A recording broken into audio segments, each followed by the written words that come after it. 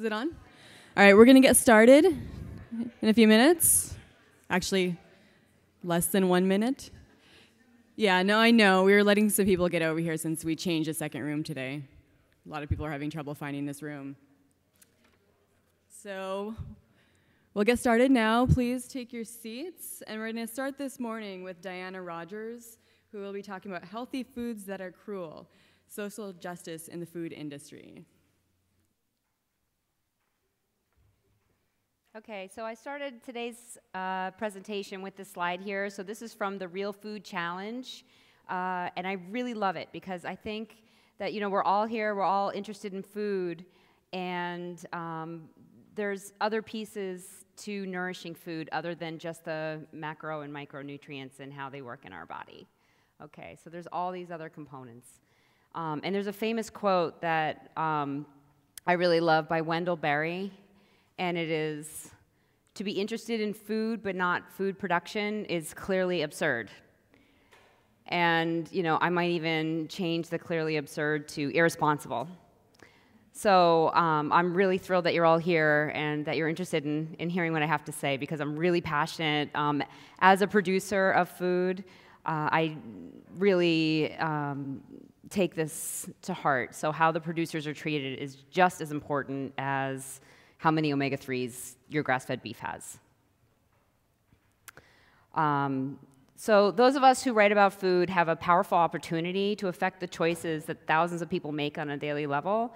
So also, for those of you who are food bloggers, I think it's great to have a microphone and also to use that microphone. So if you have a recipe that, you know, calls for bananas or chocolate or coffee, you just slide fair trade in there, and it could just raise a little more awareness about some of the issues that are going on.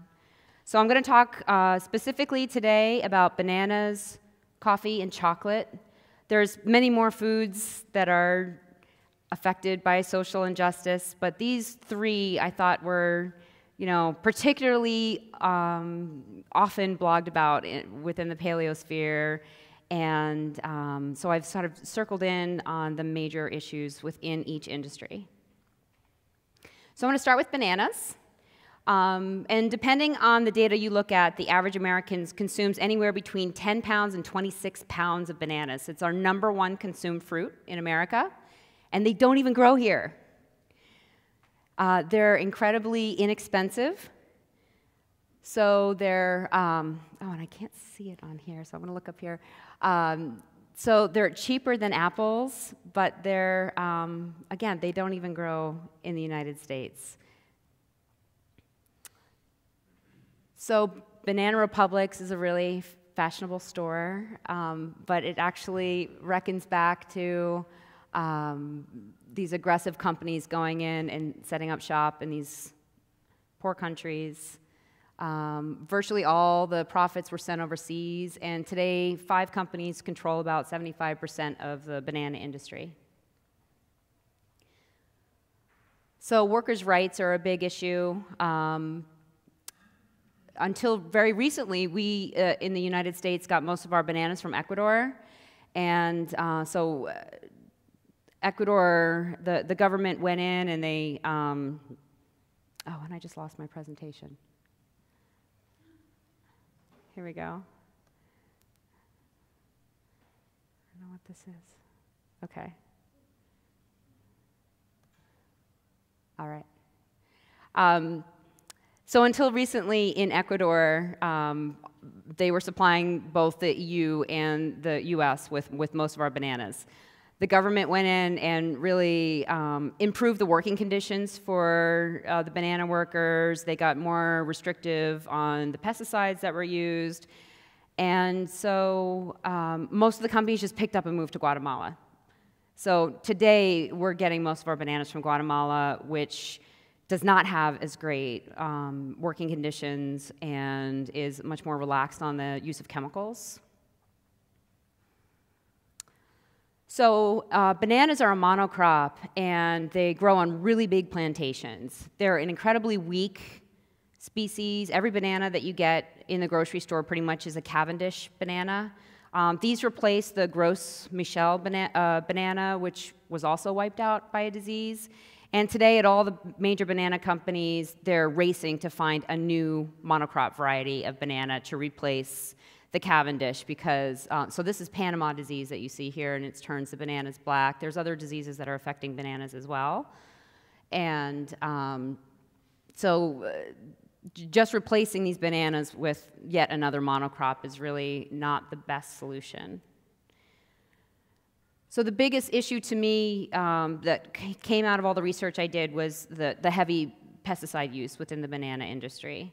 So in the late 70s and 80s, banana companies Dole, Del Monte, and Chiquita used a carcinogenic pesticide, Nemagon, to protect their crops in Nicaragua.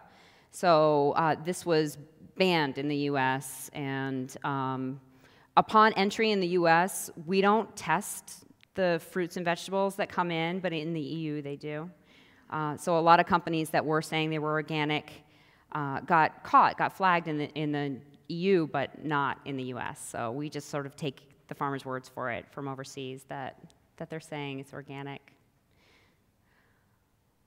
So with all this aerial spraying, what you end up seeing is a lot of suffering. The spray ends up going on local people's homes, on schools. A lot of banana workers are sterile in the fields.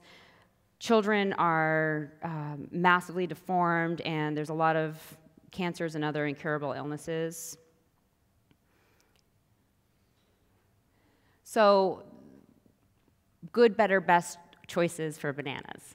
So good would be the grow fair trade. So that is they come from a really big plantation, so that's not why it's on the better or best category. So the grow brand is what you would find on the West Coast. Better would be fair trade, like Equal Exchange on the East Coast, or Discovery. So those generally come from smaller plantations. And then the best would be maybe to reconsider your consumption of bananas and just eat locally grown, organic fruits and vegetables. Okay, so moving on to coffee now.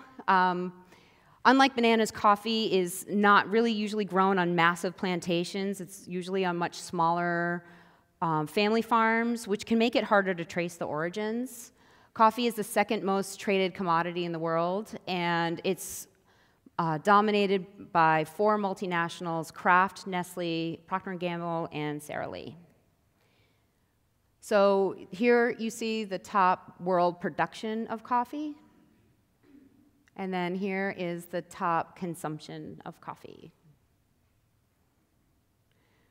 Okay, so coffee is largely traded on the commodities market, which is set in New York and London. Since 1990, the retail sales of coffee have gone up to 80 billion a year. And the farmer for 1 kilo only gets about 30 cents. And then that's on the commodity level.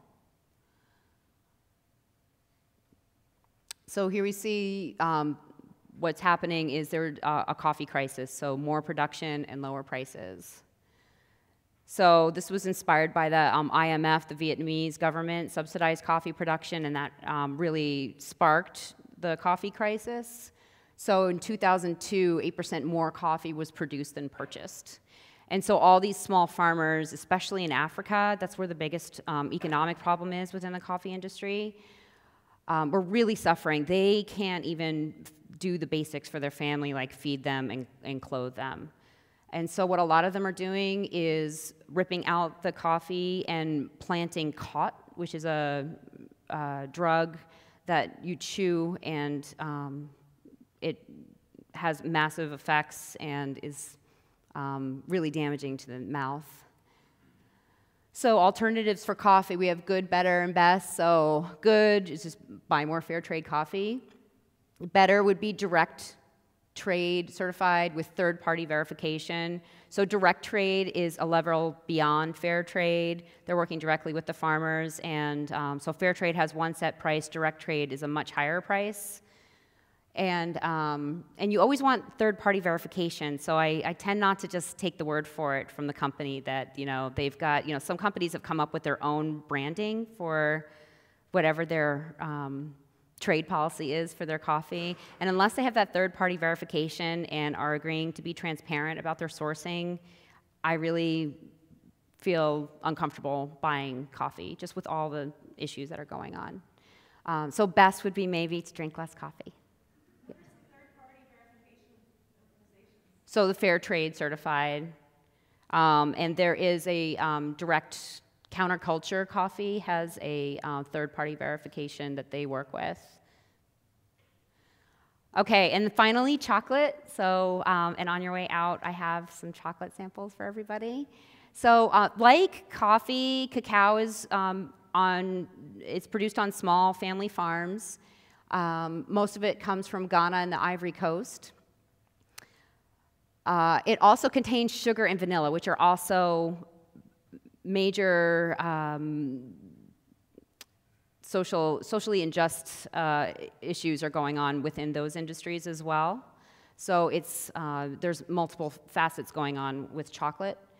And organic chocolate is more likely to come from South America because there's a lot of disease in Africa. It's the same thing actually with coffee. So the biggest issue and the most heartbreaking for me within this whole presentation is really the child slavery that goes on within the chocolate industry.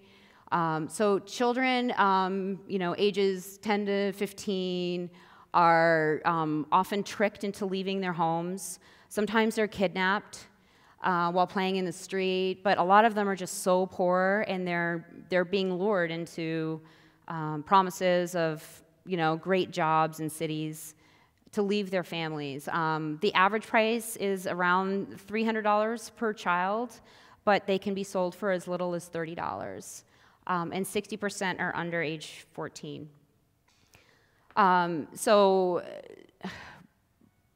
the working conditions are not great. These children are working 12-hour days. They're climbing with large machetes to go get the cacao beans. They have very poor nutrition. They're actually often fed bananas on these coffee plantations. They have no health care, no education, and they often can't speak the local language because they're imported, they're trafficked from another country. And so escape is really dangerous, and because once they get out, what are they going to do? They have no education, they can't speak the local language, and they don't even know what their rights are. And they're really savagely beaten. So this is an image of Drissa, who was one of these child slaves that was freed. So he was locked in a room with 17 other teenage boys with just a tin can as a toilet. And he and all of his roommates were tricked into coming to this coffee farm.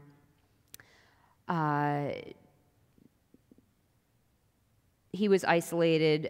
Once he got to the farm, he tried to escape, and this is what happened. He was beaten severely. This image isn't looking so great, but I'm sure you've seen this. So you walk into any major retailer or drugstore, and you see all this chocolate.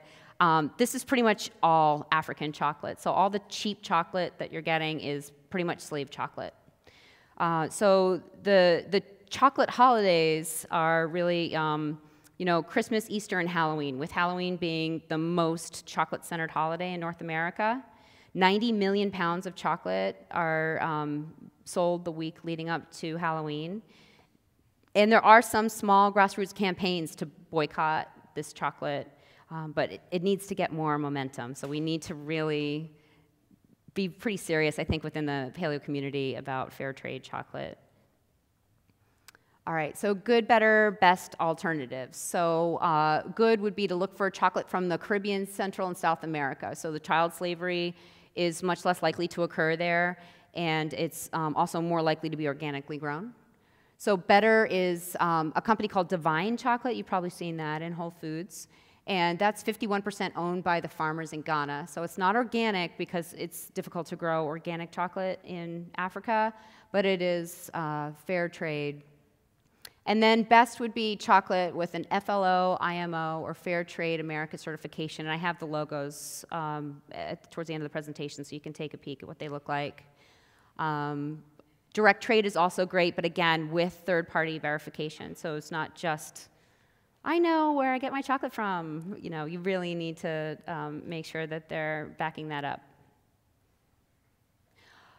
So for more information on other fair trade issues, you can go to the Fair Trade International website. So cotton, flowers, fresh fruit, honey, gold, juices, rice, which is now like kind of paleo, spices and herbs, sports balls, so that's like soccer balls. Who's making them? Sugar, tea, and wine. So these are the major ones that they'll let you know what the better choices are. It's the Fair Trade International. I have a link. Actually, I posted this whole presentation on my blog, and I'll have that at the end. And I have links to every single thing I mentioned in here and sources for everything. Okay, so here's some of the logos you can look for: Fair Trade certified. So there's like an international Fair Trade, and then there's a US Fair Trade. They have slightly different rules. There's an app that you guys can all get for your cell phone called the Better World app. I think it's about $2. But they have everything organized by category. So you can just look up chocolate, and they have a whole beautiful rating system of the A+, A-, B, everything. So that's really handy. It's nice. They also have a great website and a book, too. And then, like I said, the Direct Trade Certified. So we've got this one here, Direct Trade Certified by Counterculture. So these are works cited, image credits, and this is my blog. So I posted all of this information up on my blog, so you can link to everything from there. So that's it.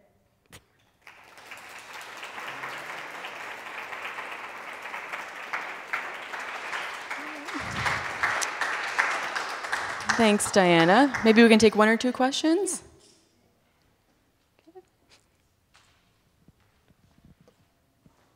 So for coffee, when you go to Trader Joe's, they have organic fair trade, but it's so inexpensive.